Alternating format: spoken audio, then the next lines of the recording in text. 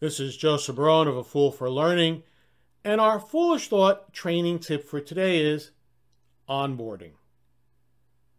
In the September 2022 issue of TD Magazine, it was reported that Eagle Hill Consulting, a firm located in Virginia, conducted a survey, and it reported out that of the 700 U.S. employees surveyed, 58% found it harder now than before the pandemic, to onboard. Over half of those surveys stated that they had virtually onboarded, therefore slightly under half did it face-to-face. Overall, the group did not feel that they had a good foundational understanding of their organization after their onboarding process. So, what does this mean? Well, it means that virtual onboarding faces the exact same challenges and issues as face-to-face onboarding.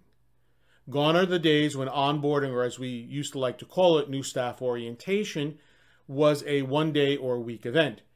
It needs to be multiple events over weeks and months.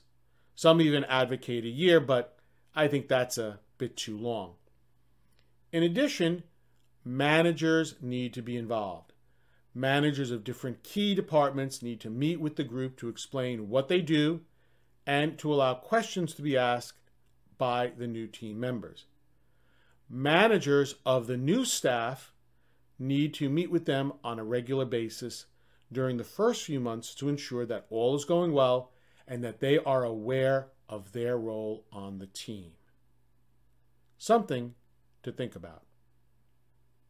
To learn more about A Fool for Learning and how we can assist you and your organization with an appropriate learning solution to meet your business needs, please visit my website at afoolforlearning.com.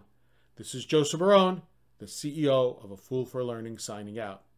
Remember, learn, perform, succeed.